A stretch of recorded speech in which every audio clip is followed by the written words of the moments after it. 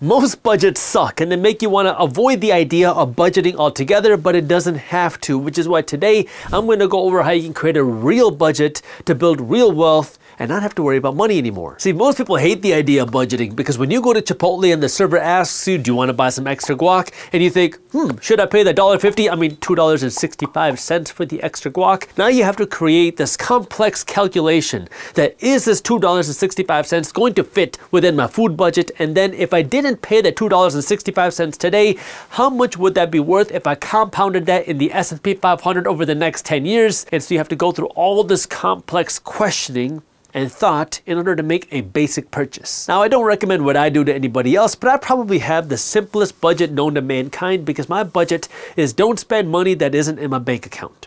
But it's probably not the way that you think. Let me show you. The way it works for me is systems and automations. What that means is I make money from my business and my investments. And when I make this money, it hits this checkings account right here. I'm gonna call it C to keep it simple.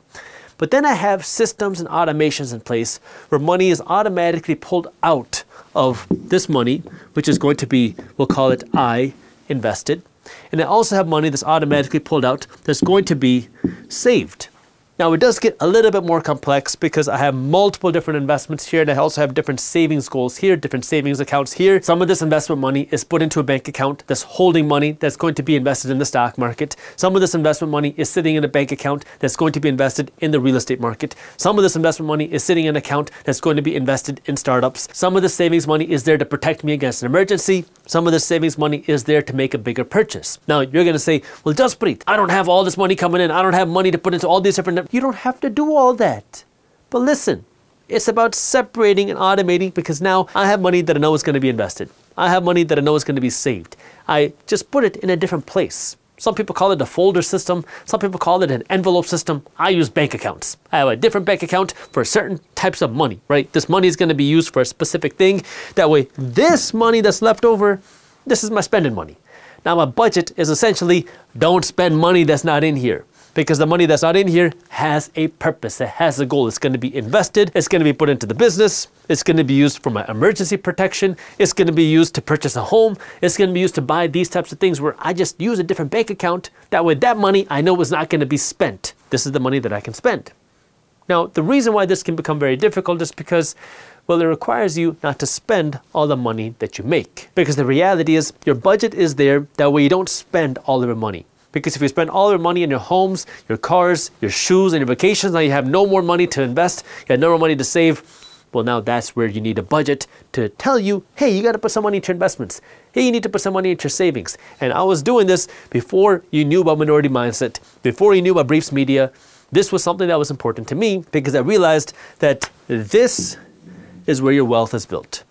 Your wealth is built through your investments. Your wealth is not built through how much money you make. Your wealth is not built through your savings. Your wealth is not built through all the cool things that you purchase, although that's what I thought initially. Your wealth is built through your assets and your investments, and in order for you to own more investments, you gotta take the money that you're earning, not spend it, and buy more of these investments. Because if you look at the wealthiest people in the world, what do? They own stocks, they own real estate, they own businesses. This is what wealthy people do. So if you want to become wealthy, you gotta kind of follow what the wealthy people do. You want to own stocks, and you want to own real estate, rental properties, and you want to own businesses. But in order to do that, it takes money. And guess what? If you have a job, if you have a business, well, you have money coming in. Now, if you spend all that money on Gucci, on the extra guac, on the BMWs, on the vacations to Cancun, you look rich because all your money's coming out of here and you can show it off on Instagram and you have all the nice stuff, but you have none of this, which is actually going to make you wealthy. And the interesting thing about this is when you buy these, you can't show it off. When I go out and invest in stocks, well, nobody really knows or cares because, well, it's just sitting there in my stock market portfolio. But I see it because when I get those dividends, I get that notification saying I got paid. When I buy a rental property, I don't get to show anything off, but I see it when I get the rental payments every single month. Versus if I went out and I bought myself a brand new Gucci belt, then I could tuck in my shirt and show off my belt all day and night long here on YouTube. And you're going to think, wow, this guy Jaspreet is so cool. He has a nice Gucci belt. He must be so rich. When in reality, those things make you look rich, but they really make somebody else rich.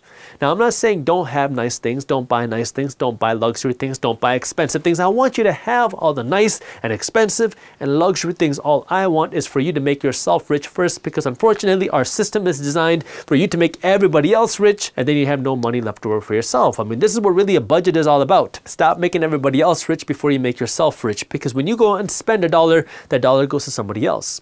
Now, there's nothing wrong with that, because you want to have nice things. You want to have value. You have to eat. You need clothes on your back. You need a car to get to and from work. But when you spend all of your money and then some with credit because your budget doesn't exist, well, now you are making everybody else rich at your expense.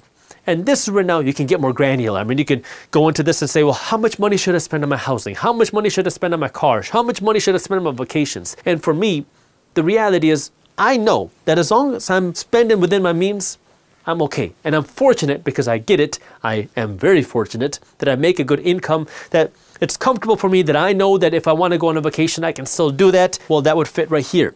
But the reality is you need a place to start, and you need to know, well, if I'm getting started now, trying to be more financially educated, how do I start setting something up where I'm always saving some money, investing some money, and having some money to spend? And a very simple way to do this is to follow something like a 75-15-10 plan. If you watched any of my educational videos, I've talked about this quite a few times.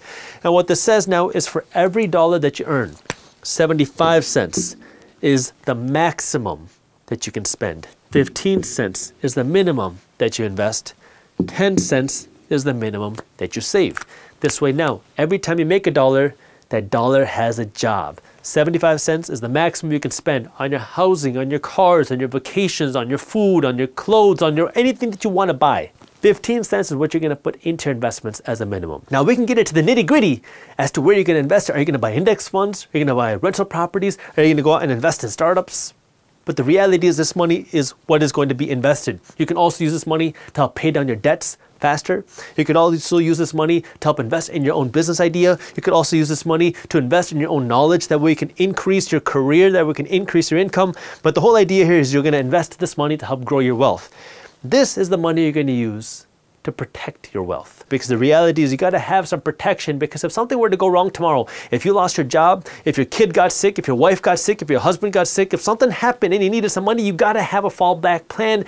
Because the reality is most Americans unfortunately have no savings, and what you don't want to do is have no savings and have no extra money left over. Now you got to go into credit card debt to protect your family, or now you got to sell off your investments to pay off this medical bill, to pay off your bills because you had no extra savings. Because these investments, well, the goal is to sit there and let them compound and grow. And if you just sell them every time an emergency happens, you never give your money any time to compound and grow. And this is where your investments are not your emergency money. This is your emergency money, which is why you want to plan for that, which is why you want to budget for that. And this is where you don't have to get too crazy and say, oh my God, I can only designate $38.48 a month on going out to movies. It doesn't have to be like that. As long as you can understand your spending money is not all of your money. And then you have some money for investments, you have some money for your savings, it can be a whole lot simpler and a whole lot freer. But I also want you to understand that if you really want to take your finances to the next level, you have to track your money, because that tracking of your money is going to help you visualize the way that you spend your money, and it's also going to help you find ways to optimize how you're using your money. Let me show you. You will see every sort of sophisticated business owner do this because they want to track and optimize their money, because that's what's going to help them build the most wealth for their business. And this is something that I want you to implement for your personal finances as well. You're going to create a profit and loss statement for your personal finances. And the profit and loss statement is a simple statement that shows your income minus your expenses. Now, in order for this to work, you have to get serious about actually writing every single piece of money going in and out of your bank account. That means you got to pull out your bank statement, your credit card statements, your debit card statements, and now take a look at where the money is going and how it's flowing. That means number one, How did the money hit your bank account? Did it come from your job? Did it come from your business? Did it come from your side hustle? Did it come from your other freelancing gigs? Write down where all of your money came from in the last month. Then below that, write down all of your expenses. And yes, you need to do every single one. I don't care if it was 14 cents. Include it here because you want to know where your money is going. Put down all of your expenses, and after you have all of your expenses, write down how much money did you invest, how much money did you save, how much money did you give to charity.